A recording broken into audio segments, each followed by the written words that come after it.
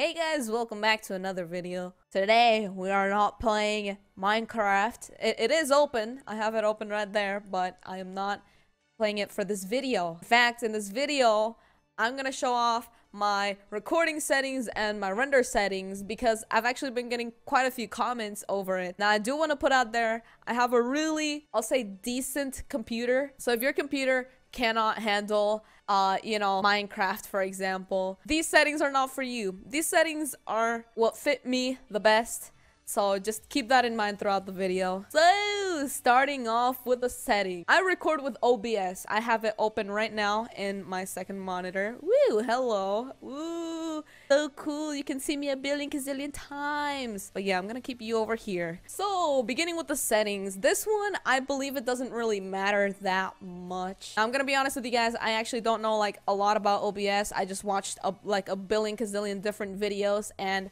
I ended up with these settings. So encoder is all this, you could really just pause the video and just like copy it because I don't really know what to explain, none of this makes sense to me. So if you're here to be informed, I'm sorry, I can't do that for you. Okay, broadcast settings, you gotta make sure that it's file output only unless you want to stream. If you want to stream, then you change to live stream, but I thought that would be kind of common sense. So you want to make sure that you save it to wherever you want it to save it to, and you call it whatever, and bam, .mp4. Now you go to the video, you select your your graphics card, and for me, I do HD, and I don't downscale. You see, I do downscale it when I stream. I downscale it to like 0.50 or 0.20. I don't even remember. Just don't worry about it. And I record at 60 frames per second, so you guys can have that solid, wonderful looking, deliciousness 60 frames. Onto the audio, you see right here, these are just my speakers or whatever the crap they're called. This is my microphone. It's connected to my third USB port or whatever that means. And these numbers, I'm pretty sure they're just default. Hotkeys. I start recording with F9. I stop recording with F10. Advanced. I think this one's the most important one. Now, I use normal. I know that some people use like above normal or high, but honestly, it doesn't really make a difference to me.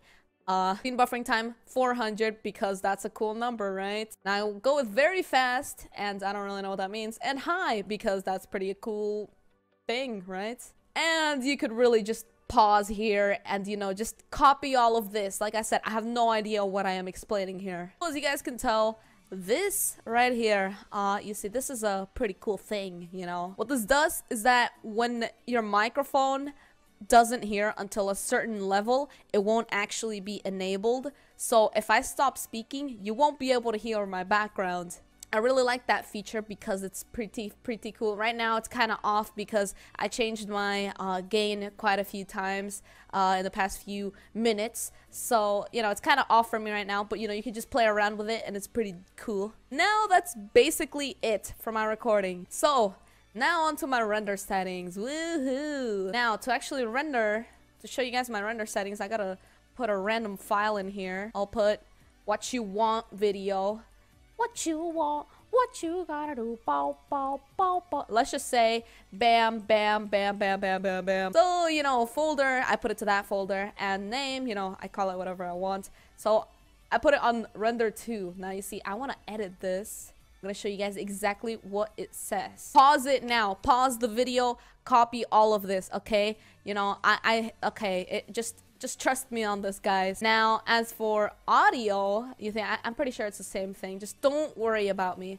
This, you can check your GPU. You see it says like CUDA is available, and then you go to over here and you can like change all these things, but I keep it at CPU only because I think I tested a video a few times and I think my CPU rendered it faster. I don't know if that's just me or whatever, but I'm just gonna keep it at that. Anyways, I hope my horrible explanation of all my render settings have actually helped you guys a little bit, with understanding something. Maybe you don't understand anything, but at least you have my settings now. And I'm updating the download links for the pack of packs, so make sure that if it didn't work for you guys, check back in about you know, the second that you see this upload, and it'll be fixed. I'll be putting it into 2 different batches so you can download, you know, the first half and then the second half. The way I'm separating it is by folders and zip files. So all of the folders are, you know, in one, and then all of the zip files are in another one. Anyways, thank you guys so much for watching this video, and yeah, I hope you guys enjoy. Okay, I'm gonna stop that now. Goodbye.